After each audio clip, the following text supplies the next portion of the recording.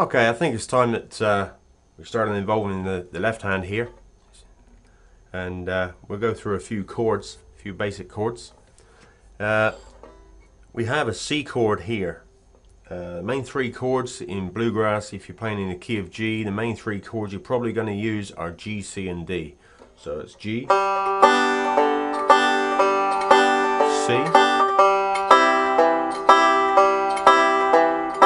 and D.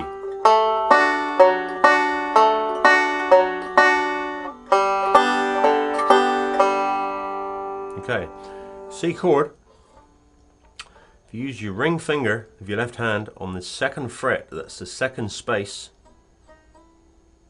on the first string. Use your index finger on the first fret of the second string. Your third string we're going to play open. That means we aren't going to fret that anywhere. That's just going to stay as is, which gives you a note of G. And then your fourth string, we're going to play that one too at the second fret. And your fifth string is also a G, the same as your third, so that can stay open.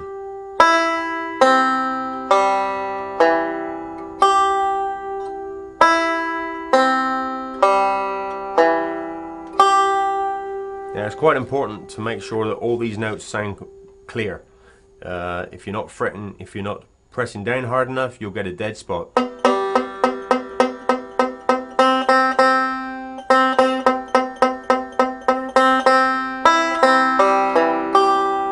You may also find if your fingers aren't coming down clearly on the top, maybe if your fingers are laying flat like this, that the ball of one finger fretting here will be touching the next string to it.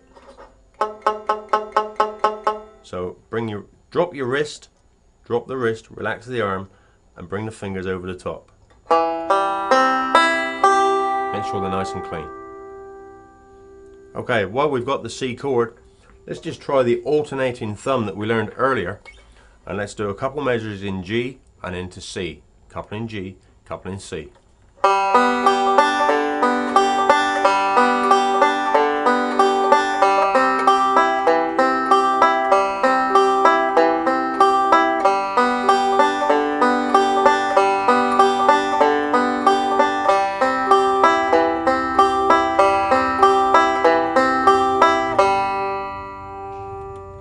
Try and keep the notes nice and clean, keep your timing nice and steady.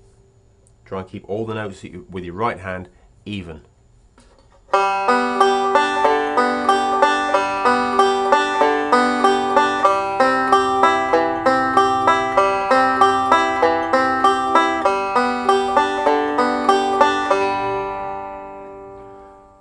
Okay, as I mentioned earlier, the other chord you'll probably want to use in the key of G is the D chord. And the D chord basically is your C chord. If you take it up one fret, it's C sharp, take it up another fret, gives you D. C, C sharp, D. So if we take the C chord, move it up 2 frets, but now we have an open G. We need to bring the G up too. So we need to go from the open G up 1 fret to another fret. So what we're going to do is we're going to put the index finger on the G string, 3rd string, at the 2nd fret. Put your second finger on the 2nd string at the 3rd fret.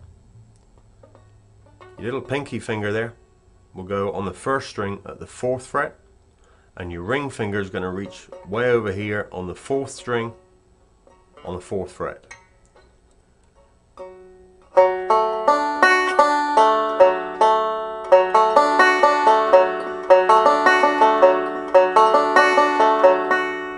Now you notice I'm staying away from that 5th string. We won't actually go into chord theory or structure in this DVD, but suffice to say that that 5th string is still tuned to G, and G is not part of a D chord. So that would actually give us a discord. So it's advisable to try and stay away from that when you're playing a D chord. So So if we go back to our alternating thumb, we can play that in G, and then if we go to D, we can use the pinch method that we used earlier, where we don't play the 5th string, we're just going to play the 3rd string, pinch the 1st and 2nd together, and then the 4th string, and pinch the 1st and 2nd together. We do that with a D chord.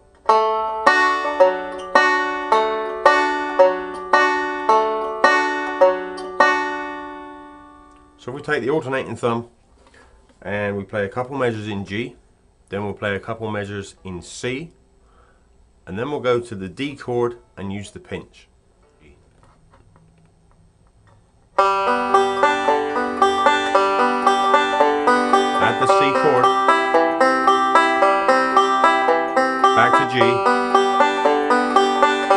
to your D,